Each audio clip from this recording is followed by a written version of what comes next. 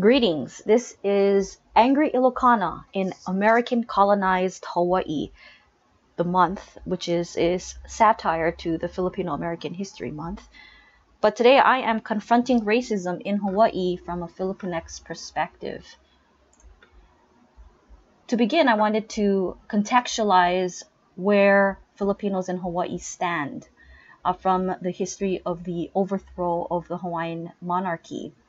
And this was perpetrated by white American missionary descendants and businessmen who overthrew Queen Liliuokalani in order to use the Hawaiian lands for their own economic purposes, but through the support of President McKinley at the time of 1894, all the way to 1898, when the illegal annexation took place. But Hawaii was incredibly important because of its position in the middle of the Pacific to be used as a refueling station and a rest and recreation station for American militaries to be patrolling the Pacific waters in addition to Asian locations in Southeast Asia and North Asia and East Asia. But before the military took over Hawaii, the Hawaiian lands were used for self-sufficiency, for food production, such as Pearl Harbor, which was seen as the key to the Pacific by General Schofield, among the major proponents for taking Hawaii for its military purpose. But Pearl Harbor was used before that. It was called Ke'awalau o Pu'uloa by the Kanaka Maoli people as a estuary to grow seafoods. As you can see, this is the ocean waters going into the bays of Ke'awalau o Pu'uloa, or the many bays of this pearl here. And you can imagine the fish ponds, the different types of seafoods that were harvested and grown naturally through the Kanaka Maoli's methods of fish pond creation, in addition to other types of aquaculture practices that they had. But when the U.S. military took over this place, particularly in 1887 Bayonet Constitution, forcing King Kalakaua to sign the Bayonet Constitution, and therefore annexing this special part of Oahu Island to the military, really started the buildup of this place into a Superfund site, which it is today, a highly polluted area. The military has major Navy ships and infrastructures here. A lot of the place have all kind of poisons in the water. It is not edible anymore. And so it's an example of the destruction of militarized use of indigenous lands. The connection between Hawaiians' own military occupation is connected to the Philippines. Kapiolani Park is a major popular area that we might see today in terms of Diamond Head. But at the foot of this mountain, it's a big open field that was once used by American soldiers to create Camp McKinley. It was a temporary barracks for soldiers coming from San Francisco, and then again using this place as a resting zone on their way to the Philippines during the Spanish-American War. And for our Filipino history buffs, we know that the Spanish-American War was between the Filipino natives and the Americans working together to take out the Spanish, who was colonizing Philippines for the past 500, 400 something years. And so the Spanish-American War was a time when Americans was using Hawaii as a rest and recreation zone on their way to help the Filipinos for that war. But at the end of the Spanish-American War, the Americans decided that they did not want to leave the Philippines, that they wanted to be the new colonizer of the Philippines. And this angered the Filipino independence fighters, our Filipino nationalists, that thought that they would be free after the Spanish left. But they had to then fight the American military aggression, causing the creation of another war in the Philippines called the Filipino-American War, which was considered another brutal war, this very violent picture here. I apologize for people to see this horrendous picture of American troops leering over a trough of Filipino dead bodies. And this is another evidence of the atrocities of the Filipino-American War, and how Hawaii, already being part of the transit of American troops to Southeast Asia, Hawaii was being used as part of the stepping stone to send these troops over to the Philippines to commit this genocide against the Filipino people. And so you can imagine that the devastation of basically two wars, Spanish-American War and then the Filipino-American War, devastated the economic and the political infrastructure of the Philippines. And so the Filipinos became one among many ethnic groups that began to be recruited by the Hawaii Sugar Planters Association, who are again part of the American missionary business classes that overthrew the Hawaiian monarchy. And then the HSPA had already established plantations in the 1840s, 1850s, but they began to intensify after the overthrow. Chinese immigrants had already been in Hawaii. Japanese also had already been in Hawaii before 1898. But when the Filipino-American War happened, and after that, more Filipinos began to be recruited to work in the plantations. Around 1906 is the celebrated year of the first mass arrival of Filipinos, but there's arguments and evidence that Filipinos were also coming in before that. But in any case, there are many different ethnic groups from Asia to Pacific, Americas, and Europe that were being imported to Hawaii or coming to Hawaii to work in the racially hierarchical plantations. And it was racially hierarchical because this is William Little Lee, who was the Chief Justice of the Hawaiian Kingdom in the 1850s, and he drafted the Masters and Servants Act, which basically defines the relationship between masters, who were the employers, and servants, which were considered the workers. And basically, the masters could tell the workers what to do, and the workers had to abide by those rules because it was written into contract. If the workers left, they could be either thrown into jail and beaten, or if they ran away, they would have to be brought back and work more hours. And so because of this power that masters had over workers, there was a lot of exploitation in terms of taking advantage of workers who might have been illiterate, not understanding the contracts, laws, the contents of that contract, or the ways in which different language speakers from the early times of the implementation of the Masters and Servants Act, the Maka'ainana, or the working class Hawaiians, who would be subjected to changed contract laws or contract terms without their awareness, and then being forced to do more than they were expecting, then causing them to be punished if they chose to fight or run away. When different Asian immigrants come in, again, of course, the contracts were not written in their language, and so there was stories of Chinese immigrants like Salai, who was a Chinese worker who was whipped by his boss, but the courts eventually sided with the boss. Salai actually died after the whippings, as he was left outside and the rains, fell upon him, and so he died a few days later. However, the court sided with his boss, saying that it was the worker's fault. It was Salai's fault for dying because he was outside.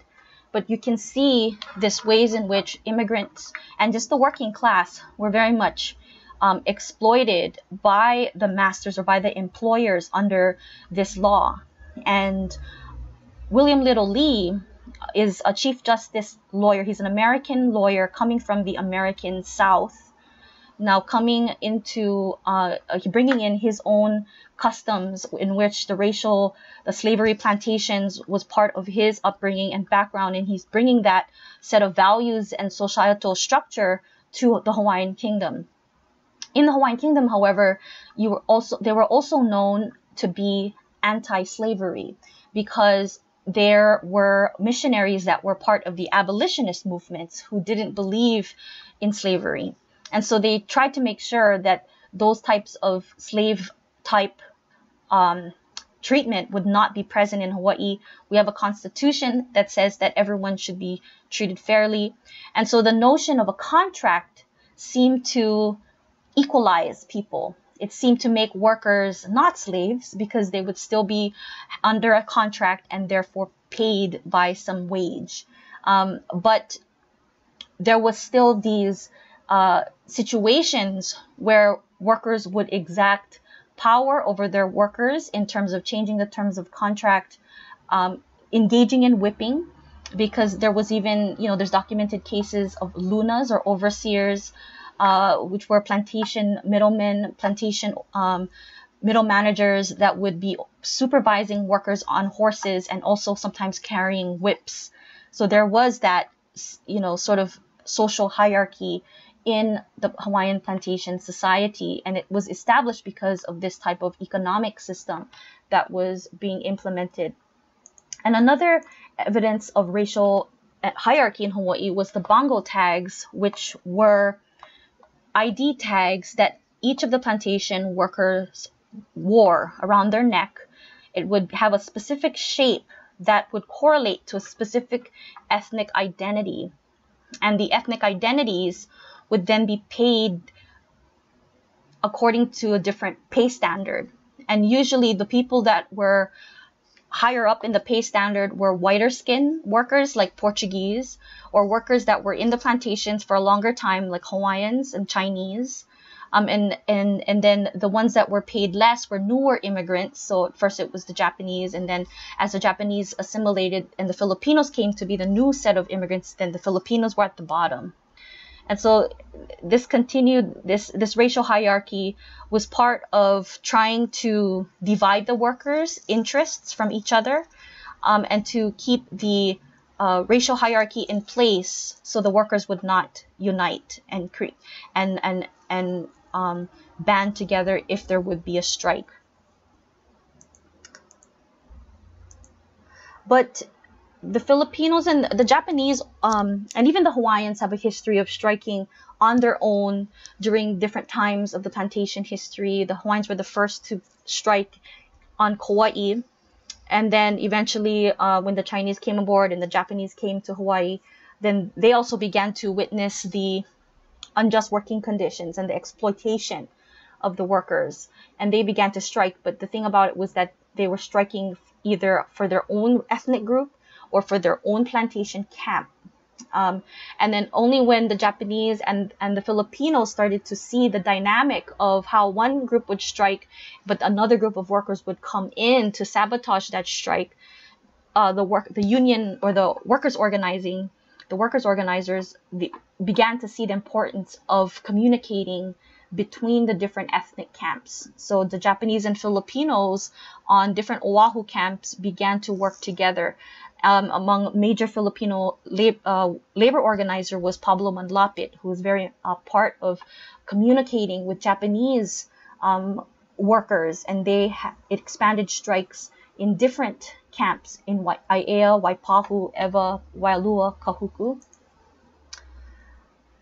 In the 1924 in Kauai, that was another significant strike that was important for Filipino history in Hawaii. And basically, again, Filipinos would be migrating to Hawaii in waves. And because Philippines is so ethnically diverse, there's different language groups. Just because they come from the Philippines, it didn't mean that they understood each other or they felt the same way about things. So the Hanapepe strike really was sparked by Visayan workers who were on that island already for a couple of years, maybe had experience observing the unjust working conditions, and so they had organized a strike on the Makaveli plantation where they worked. So there was a new set of workers from the Philippines, and they were from the Ilocos, and they came to the Makaveli plantation, and the Visayan workers asked them to join but the Ilocanos didn't understand because they're new and they just wanted to work. And so this created a skirmish where the Visayans engaged in some kind of fight that led them to take the Ilocanos hostage. This caused the police to arrive, and there was a kind of, a way to quell the tensions and to sort of, after a while, disperse the workers. But eventually there were these shots fired, killing 14 Filipino workers and 3 police. And there's been a recent research case trying to understand who started that massacre and what happened. There's different issues that the police department had deputy shooters that were up on the hill that shot and killed the Filipino workers. And the Filipino workers could really not have done that much damage because they didn't have guns in their hands, only bats and whatnot, and maybe 1 pistol. But then the killings of 14 people seemed to be very much a lot in that moment. And so people think that it was on the side of the police that has triggered this killing, the mass killing. In any case, Pablo Manlapit was, again, he was on a different island, but he observed and learned about this situation, and he realized how the planters were really taking advantage and trying to pit the different Filipino groups, the Tagalogs and the Visayans and the Ilocanos. And also, he was trying to speak to the Filipino labor commissioner in the Philippines, Cayetano Ligot, to help the Filipinos that were being exploited. But there was this complicity on the part of the Philippine government's labor commissioner to have the Filipinos be more docile to the Hawaii sugar planters, because again, at the time, the labor of these Filipino workers was to also help the Philippines economically as a trade partner, perhaps for Hawaii and for Philippines. And so the governments also didn't want to support the demands of the workers for better working conditions. And so, Pablo Manlapit really had a lot of work to organize people with different organizers on each island. There was a time when Pablo Manlapit was exiled from Hawaii for his organizing, and he went to California and he connected with Filipino labor organizers in Stockton and different places there where they were organizing too, in the Depression, post-Depression era. And so with that connection, and perhaps he learned skills, and he would come back to Hawaii in 1934 to organize on Maui. And there was a group called Vibora Luvaminda that was being organized by a man named Antonio Fagel. And this was basically a Filipino-specific group. And it was considered the last ethnic strike. And the Filipinos were on strike because they were the cane cutters, which is the lowest level of job, and in the plantation in Pu'unene, and they were being forced to get paid less, even less. And the Luna was saying that they were going to get paid less, and so that forced them to have a strike. And so eventually they were able to win some concessions for a couple of years, but it didn't stay. The victory, the compensation that they required was eventually overpowered by, a new set of policies by that plantation, either bringing in a new set of workers who would accept, lower paid work, and therefore the demands of the Vibora Luvaminda fell away. And because of that, Antonio Fagel decided to join up with this budding interracial organizing that was happening under the International Longshore Workers Union. And this was something that Harry Kamoku, who was a Hawaiian labor organizer from Hilo, started to push in terms of building an interracial union. At first, he started with the longshore workers, but he started to organize with other workers in the factories and in the fields. And then this union began to expand to other islands and really building connections with workers across all sectors of agricultural production in order to stop work and therefore pressure the plantation owners to listen to their demands for better working conditions, better pay. and also for a treatment of equality, because the agricultural plantation system was connected to agricultural workers in the continental US, and the people in the continental US were getting paid a certain wage that was higher than that the workers in Hawaii was getting paid. But yet the production and the teamwork necessary to take place in Hawaii and California was necessary in order for the trade to occur smoothly. And so ILWU workers, and one of their demands was to have fair wages, like that of the continental US counterpart.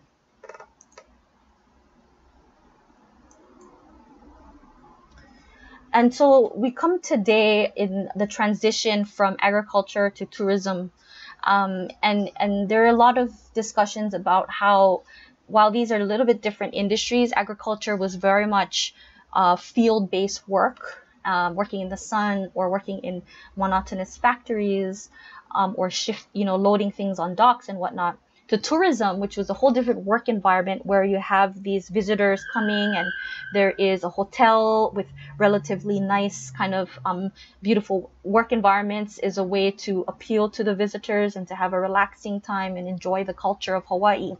And so it's different, but people consider tourism to still have a plantation-like environment. This is something that Haunani Trask has written about with regards to the way that Hawaiian culture is packaged in the tourism economy to be prostituted to visitors, and the way in which Hawaii has been, the Hawaiian culture has been configured or disfigured to have this welcoming kind of attitude or mood that allows visitors to come here and to have a sense of entitlement to Hawaiian culture, to Hawaiian lands, to feel like they can just take over and, go here and there without any respect to the Hawaiian people and the sacred sites and other types of the cultural practices that they hold dear to their cultural identity.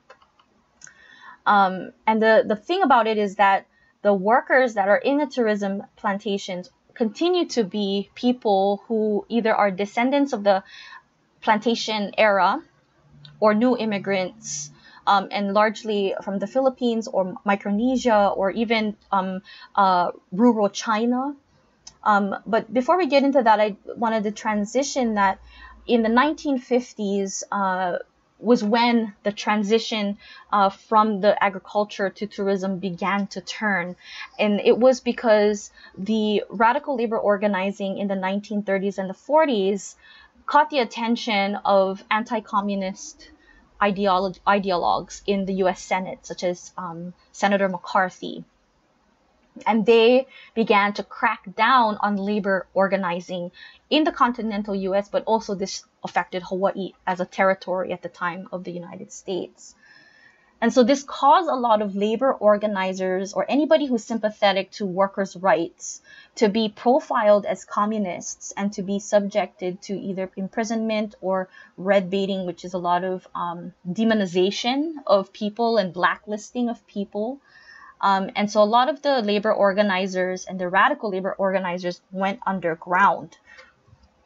And so there was a group of people in Hawaii that were targeted as radical, and they were subjected to this hearing by the Committee of Un-American Activities, and they were brought to trial, and it was called the Smith Act, under the Smith Act. And these were the Hawaii 7, which were these 7 individuals that were seen as sympathetic to workers organizing into labor unions. And so people that were some of the people that were under this Hawaii 7 group that was taken to trial was the Reinekes, Aiko Reineke and John Reineke. And they were represented by Harriet Boslog and attorney Meyer Simons. These are the lawyers that represented workers after they were taken to jail when they were engaged in strikes in the 30s and the 40s. And this was another case that they took on, the case of the Hawaii 7. Eventually, the Hawaii 7 was set free from their charge because of the representation by Boslog. But it goes to show how it really created a culture of fear this red baiting created a culture of fear and a demonization of unions and workers' rights in Hawaii. And what happened then, as a result of this radical labor organizing going underground, you also had this other wave of plantation descendants integrating into the settler power structure. So this was kind of a shift in the power structure of Hawaii, that in the territories era, from the 30s to the 40s, this was when you had the big five, missionary business class that were white people that was controlling the government of Hawaii. The big five corporations like AmFac and Matson and Alexander and Baldwin, Castle and Cook, etc. But now you see the big five shifting, and the government being open to having plantation descendants, Japanese and Chinese and Hawaiians and even eventually Filipinos, to join into government positions and become governors and even U.S. congressmen. And so this was seen as very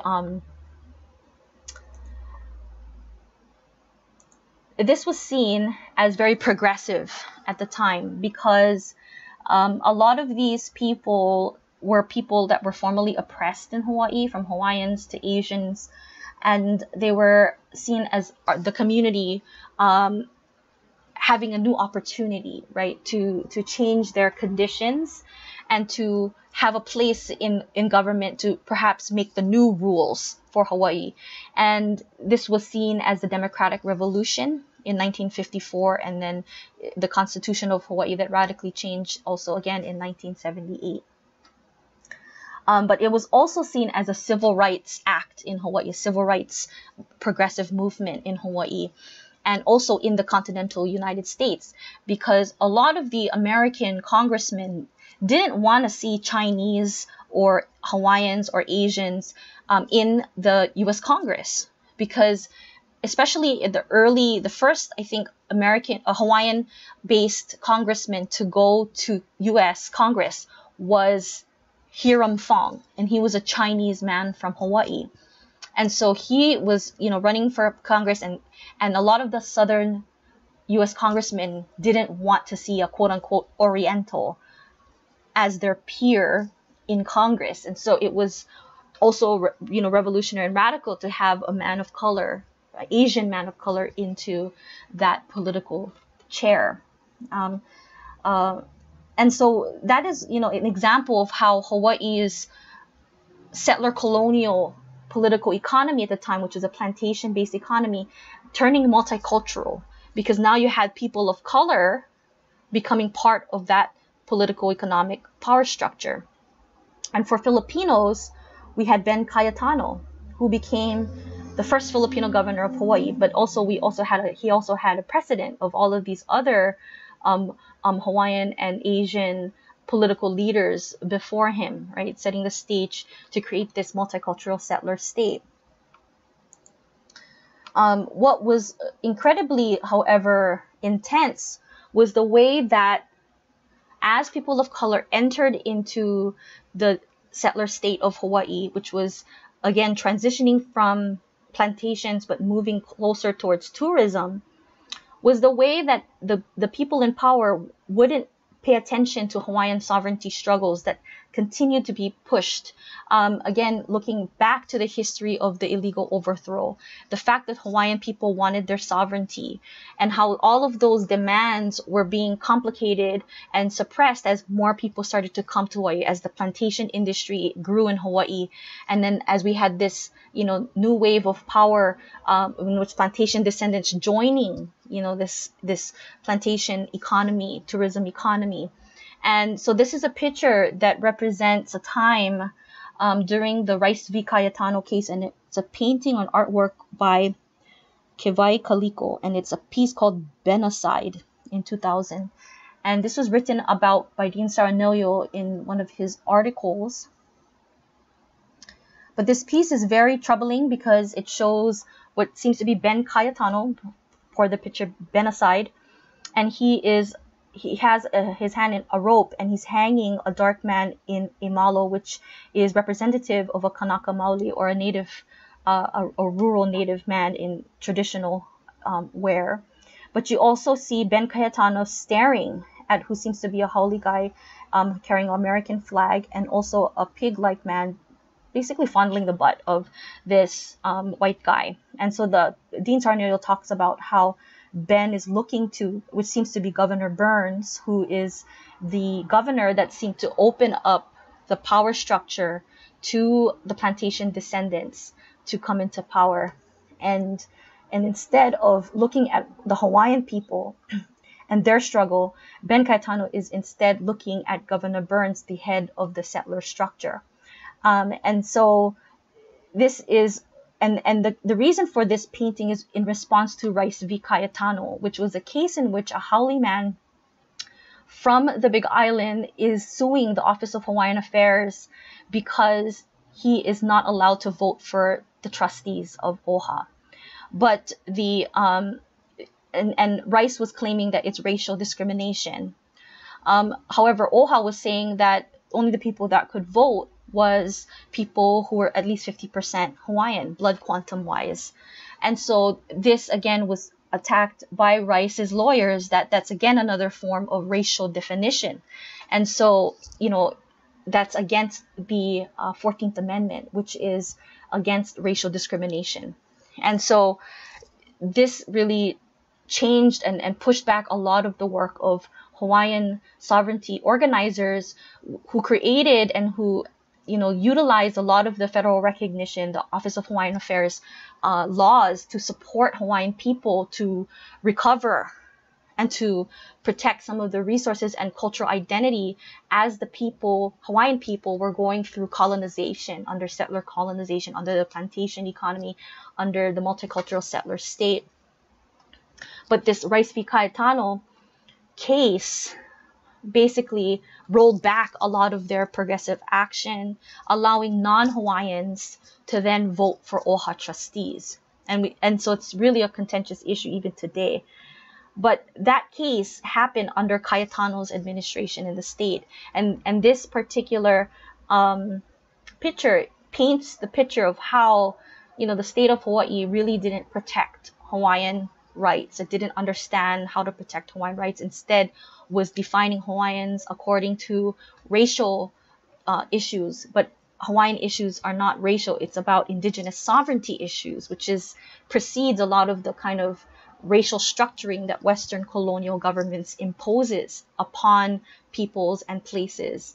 And so this is the context of this picture, and this kind of exemplifies the problem of multicultural settler colonialism, that people of color have been assimilating and entering into this Western settler colonial power structure that continues to be oppressive and extractive of indigenous peoples, lands, and cultures and rights. And so the question is, you know, what would happen if Filipinos stopped looking to white settler colonialism to understand their place in indigenous places like Hawaii, but to actually listen and learn from the Kanaka Maoli experiences of their fight for sovereignty? What would that mean for Filipinos and our own experiences?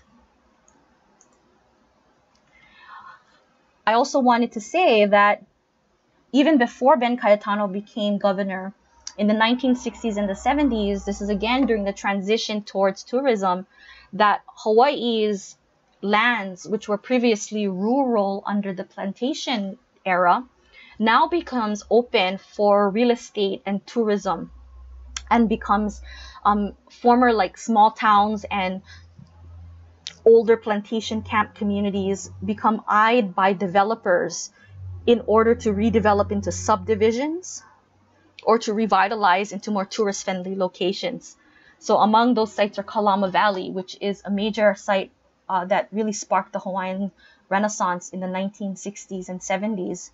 Basically, Bishop Estate owns land in the eastern part of Honolulu, and it's currently, at the time, rural and pig farmers and Hawaiian kuleana lands. and just small town families, farmer families. And so Bishop Estate wants to turn that whole valley into a subdivision for either professionals or new second home buyers from the US mainland. And so this sparks a fight among the rural farmers not wanting to be evicted. And this creates a movement, an anti-eviction movement that sparks other types of anti-eviction movements, or other anti-eviction movements are happening in Chinatown, in Ota Camp, Waipahu, Waihole, Waikane.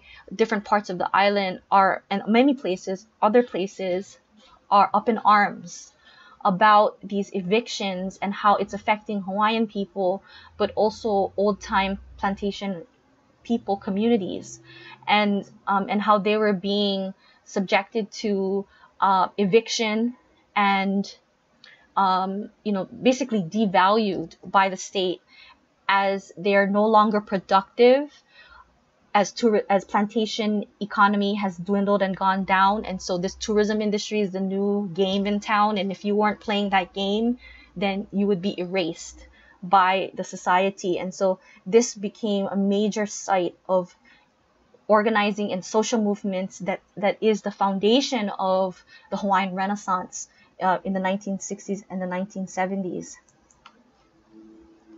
And it was Hawaiian as well as different multi-ethnic groups coming from the plantation communities. Oh, these are pictures. This is of Kalama Valley, people refusing to leave a house that was subjected to bulldoze. This is a picture of Pete Tagalog, who is a Filipino trying to protect Ota Camp, Waipahu, which is a Filipino camp, and it was being eyed by a Japanese developer that wanted to take over that land to rebuild and revitalize that community. But these people didn't want to leave because they didn't have any other place to go. And so Pete Tagalog advocated for them. This is a picture of elderly people, of Hawaiian, Japanese, Filipino, and even Haole, and just supporters from all over the areas supporting these elderly people from being evicted from their Chinatown homes. Again, because Chinatown was seen as an urban blight, and it was going to be, again, bulldozed and redeveloped to be more tourist friendly. But you have, again, these movements and actions sparking all across the island during the 60s and the 70s. This is a picture of Waihole, Waikane, and the communities there protesting the developments in that area as well. So a part of the situation today is that the tourism and the military economy continues to be the major economic drivers for the state.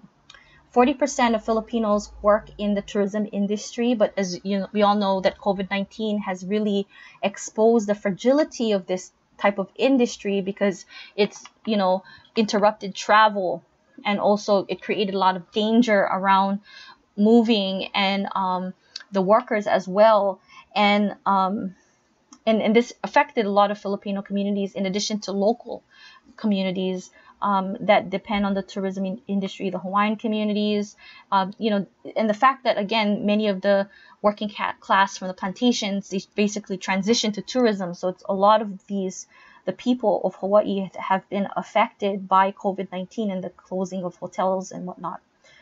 And this presentation is about a Filipino perspective. And so, something that I've been thinking about is how can the Filipino working class be part of planning for resilient island economies and not dependent on tourism? And this is a very hard question because Filipinos are tied to the tourism industry for their livelihood, especially if they are part of the tourism industry. Not all Filipinos work in tourism, but 40% of them do. And so it is a challenge for them to consider supporting resilient island economies. And there are different examples around agriculture, food production, and fishing, and other types of sustainable practices that are very much connected to the Hawaiian communities that continue to do land-based, Aina-based type of food and livelihood, because that they've been connected to the land because they're from here. But a lot of these immigrant and also local folks that have transitioned or had then been brought into the plantation and now the tourism industries, it's hard for them because they have been dependent upon the settler economic structure in Hawaii. However, I think, having these conversations with the working class, especially with the fact that many of the workers for these hotels have been treated as disposable workers, that they've been, forced to be unemployed for the past 6 months. And it's only recently, like yesterday, that the state of Hawaii has opened up tourism. And it says, and it's been talking with a lot of the tourism managers, the Hawaii Visitors Authority, Hawaii Tourism Authority, I'm sorry, and working with the hotel, managers. But the union, the Local 5 union, talks about how they haven't really talked to the workers and to the unions themselves about how can workers have a safe place to go back to. Can the workers be guaranteed their jobs back? There's a campaign for community members to support Bill 80, which is to ensure that workers get their jobs back if the hotels open up again. And they will have PPE, and they will also have a safe workplace for them as well as for the guests, and having, strict types of policies, and having the employers of the hotels make sure that they have these things in place for everybody's safety to prevent the spread of COVID. And so there's a lot of uncertainty about if the hotel employers are going to set that up for the hotel workers. And so, this kind of treatment that the workers get, I think, goes back again to the Masters and Servants Act, right? How the masters, employers can do whatever they like. They have this contract. Are you going to work? Okay, well, you do what I say, and you just work and do what the contract says. But there seems to be no voice or no listening on the of the voice of the workers. And I think it's this history that we need to remember, and working class voices need to be part of a conversation regarding just transition, which is a climate justice term about how do we transition from these types of industries that are damaging or unsustainable or fragile, right, or insecure, and towards industries that are more resilient, that are more abundant and secure for the people. And working class people who have been part of these externally dependent economies need to be part of that conversation. And they need to be brought in as stakeholders as well.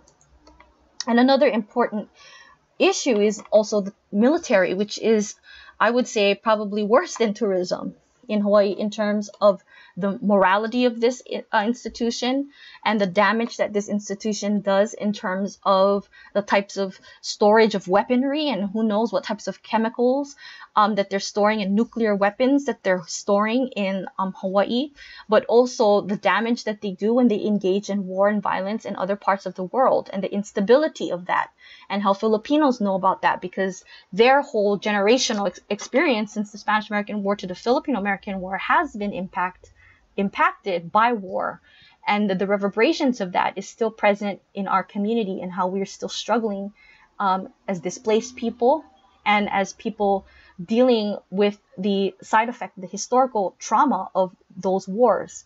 In any case, the military continues to be a very economic presence in Hawaii, and it continues to occupy Hawaiian lands, Kanaka Maoli lands. The lands are being used to train U.S. Servicemen, and how these servicemen are not just training in Hawaii to stay, but they're training to go and fight in different wars in Asia, in the Middle East, and sometimes they do joint training and they travel to the Philippines or other parts of the Pacific. And so the Philippines is also under a very dire political situation, under a president that is participating in human rights violations and concerns against indigenous people in the Philippines, as well as working urban poor. And so there's a lot of issues of U.S. military or U.S. tax dollars being funneled to support military aid to the Philippines and to arm people like President Duterte. And he had recently these anti-terror bills and other types of laws to intensify military presence and strategy during the COVID-19 pandemic, instead of providing food or providing a strategy to help the people that are dependent upon work. But then when COVID closes all types of movement, like the jeepneys and the transportation, it really puts these families without any income, and therefore in hunger and in dire, living situations.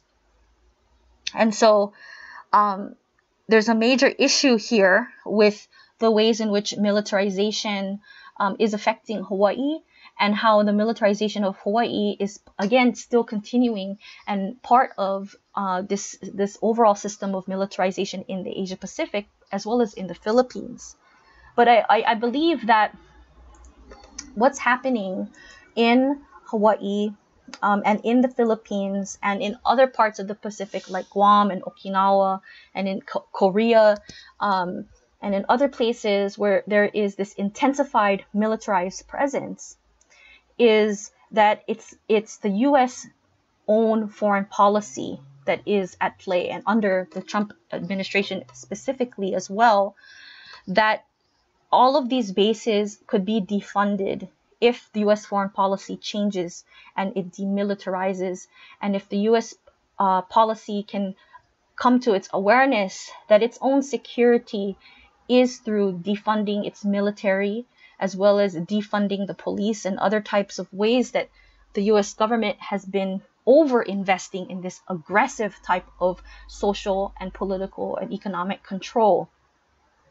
But I really have hope in things like the Green New Deal and Alexandria Ocasio-Cortez and different leaders, that Bernie Sanders and whatnot, that has been trying to push for a more de-escalated type of American foreign policy, and retooling American investment into climate justice and better environmental security in terms of energy security that is based on renewable energies, and jobs training towards that type of economy. Now that we are fighting against the Trump administration, I think that this struggle is about, tactical struggle in terms of the electoral politics is just one of the many fronts, and of challenging the kind of fascism that we're seeing in the United States and around the world. And we need to make the choice to vote for a new president that will give us some space and to work for hope, and specifically changing the types of values and the priorities of America, because it affects Hawaii and it affects the Philippines and affects the world. And so I think that partnerships and between people who have a relationship to the United States is important, especially people from Hawaii, and also paying attention to what's happening in the United States. It's really important. But also for people in Hawaii, such as the Filipinos, to also look to the history of the Hawaiians and how the settler colonial American political economy has affected this place, and how do we as Filipinos see how oppressive this power structure is, because this power structure has been part of the oppression of our own selves in the Philippines as well. The ways in which this militarized capitalist power structure in Hawaii has been in place at the same time as this militarized power structure also grew in the Philippine context, especially at the transition towards the Filipino-American War and afterward. So thank you all for listening. I hope this is helpful in some sense. It's just some ideas. Please feel free to leave any comments in the comment box. Have a great day.